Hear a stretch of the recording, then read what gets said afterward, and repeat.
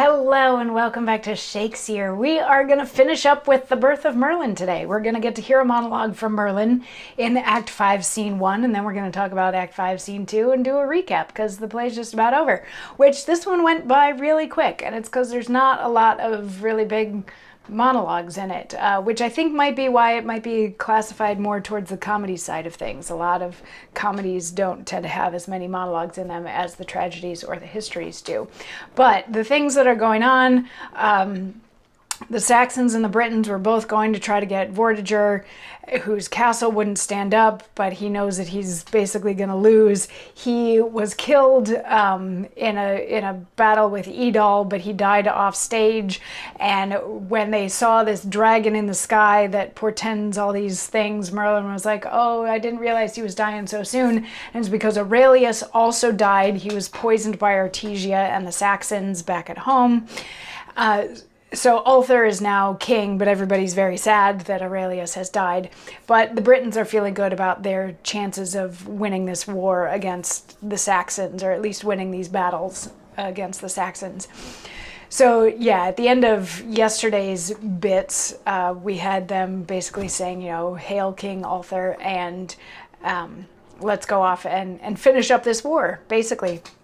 So Act 5, Scene 1, we shift focus a little bit, and we have Joan entering, followed by the devil. He is pursuing her because he wants to impregnate her again, but she's not having it this time. She's like, you know, you're not as attractive to me as you were before, and I see right through this. I know what you're trying to do. Like, no, I want none of this.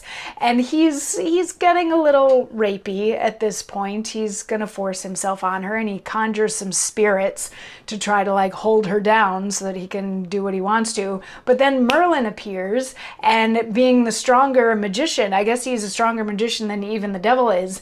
He says some words, he says some threatening things to the devil. He's like, you're just the devil, like there's nothing to you, whatever. And he pulls out his wand and gets rid of the spirits that the devil had conjured, and then says some more things to the devil. They have a little back and forth about, oh, now you know your father, and all this sort of stuff. But Merlin ends up encasing the devil in rock to keep him from doing any further harm to anyone. He, says some stuff in Latin. He pulls out his wand and says some stuff in Latin, and the devil gets encased in rock so that he's immobile and not able to do anything. And Joan is like, thanks for that, but sort of, what do I do now? What is the rest of my life going to be, sort of? And Merlin says, take comfort now. Past times are ne'er recalled. I did foresee your mischief and prevent it. Hark, how the sounds of war now calls me hence to aid Pendragon, that in battle stands against the Saxons, from whose aid Merlin must not be absent. Leave this soil, and I'll conduct you to a place retired, which I by art have raised, called Merlin's Bower. There shall you dwell with solitary sighs, with groans and passions your companions, to weep away this flesh you have offended with, and leave all bare unto your aerial soul.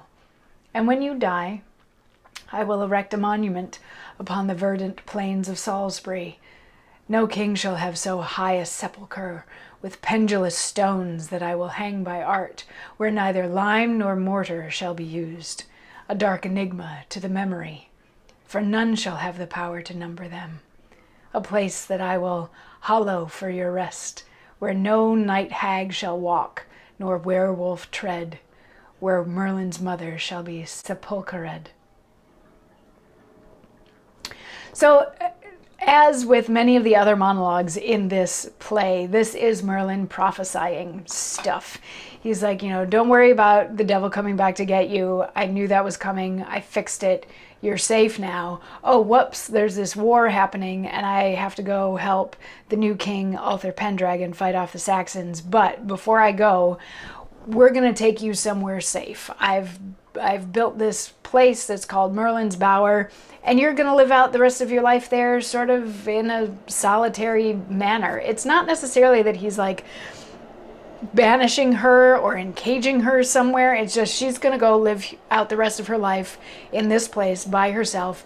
But when she dies, he's going to build a monument to her out of stones where no lime or mortar is used. And maybe it's a ring of stones in which there's allusions to this as Stonehenge. This is maybe the origins of Stonehenge, is what he's getting at here, that this is where she will be interred for the rest of eternity when she dies, but it'll be somewhere where she's safe, where no creatures of the night will be able to disturb her body in this sepulcher that he's going to build for her, which historians looking at this play think that it's an allusion to this is how Stonehenge was built, was Merlin built it to bury his mom there.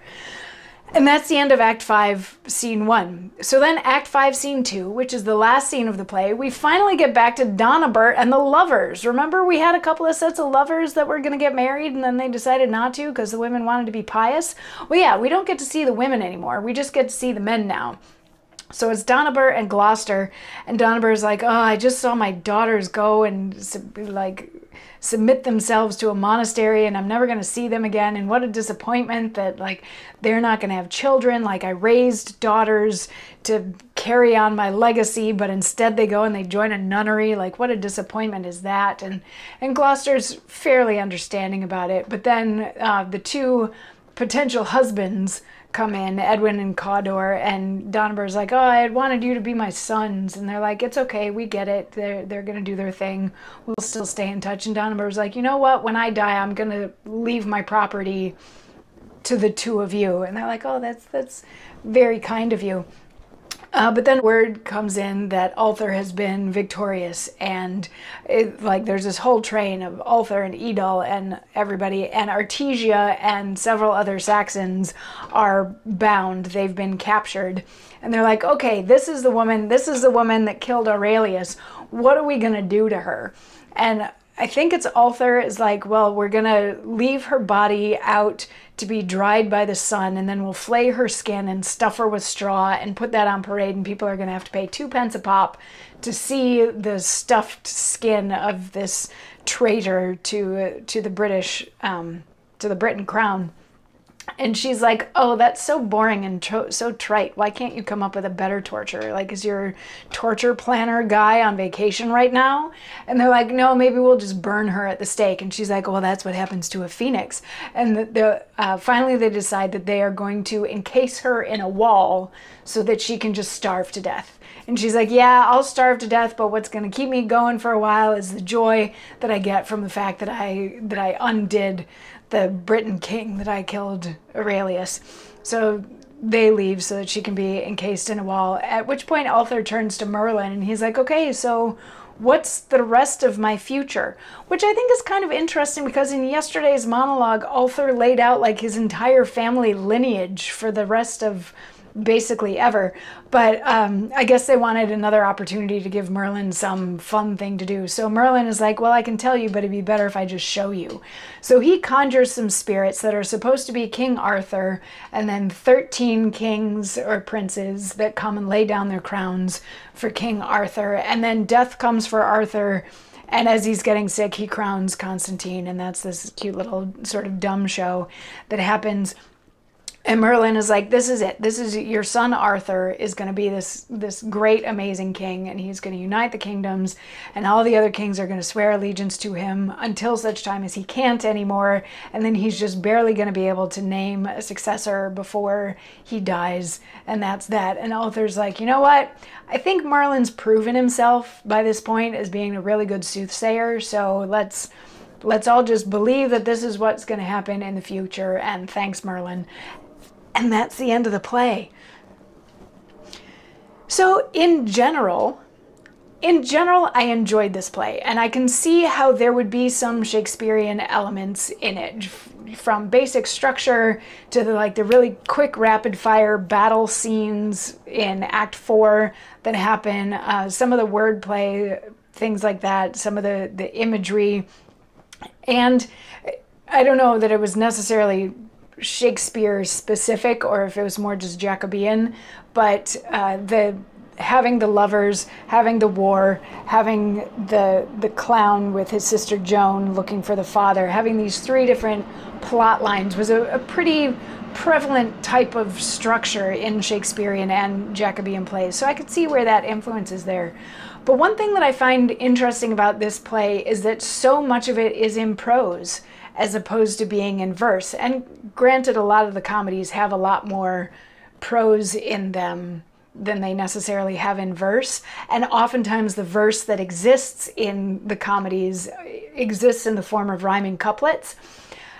A lot of the monologues and even a lot of like the shorter passages, but the ones that are like 7 lines or 8 lines, stuff like that, the first bit will be in prose, and then maybe the last 2 lines of it will be a rhyming couplet in verse, which is, I think, an interesting tactic to use. It almost gives it this feel of the characters are just sort of blathering and talking about something, but then they finish it with something intelligent.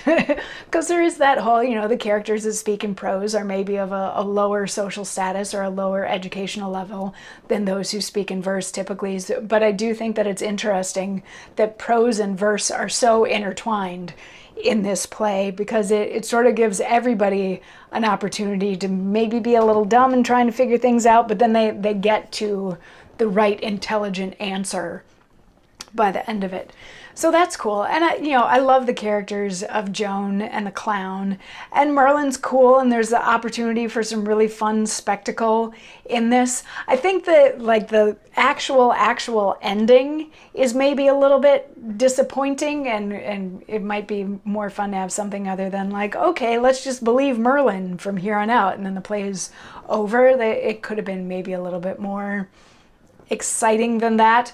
Or maybe if you're in a production of this, you want to slap a dance number at the end of it just to call it a day, or throw another dragon in the sky or something like that, just to give it a little oomph at the ending. So beyond that, I'm curious to hear what you all thought of The Birth of Merlin. Did this feel Shakespearean to you? Did it not? Did you like the plot? Did you understand the characters? Did you like all my little notes that I had to put in the videos when I messed up somebody's name pronunciation and things like that? But anyway, I would love to hear what you think. Please leave your thoughts in the comments. And please come back tomorrow as we start in on Edmund Ironside, which will take us quite a bit longer to get through than The Birth of Merlin did. So come on back tomorrow for new play day, and we'll start in on that one. I'll see you then. Mwah.